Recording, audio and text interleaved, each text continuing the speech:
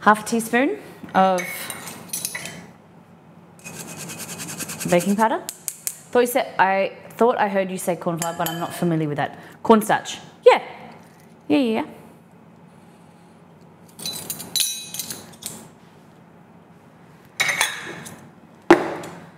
Okay.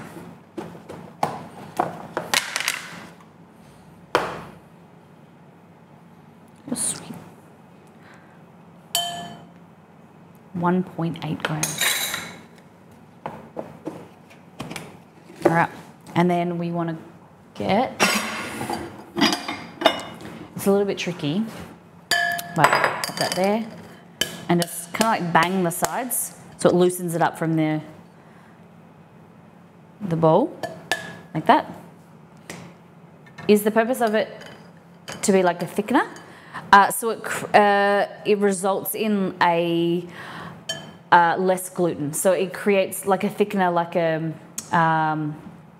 the starch in plain flour, but it doesn't have gluten in it. So it creates a substitute for cake flour to give a lighter, fluffier cake. So yeah. All right, so bang it like this. And so the aim of this is to make sure we've got no lumps. It separates the granules of flour and it also combines the baking powder and the cornstarch throughout the plain flour so that we're getting like an equal distribution like that. Cool. Fabulous. And I forgot the salt, so we'll just put a little bit of salt in there too.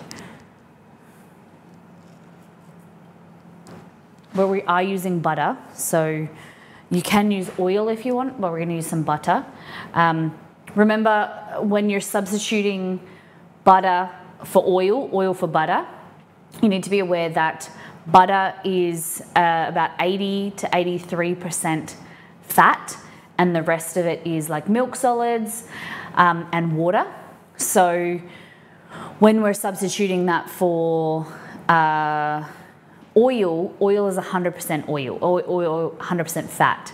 So you need to use a little bit more butter. So you need to account for that 15% difference with more butter for a substitution for oil, or the other way around. So if you have, for instance, 100 grams of butter, you would only add about 85 to 80, yeah, I would say 85 or 83 grams of oil, because if you need to add like what we're going for is the moisture content in the cake.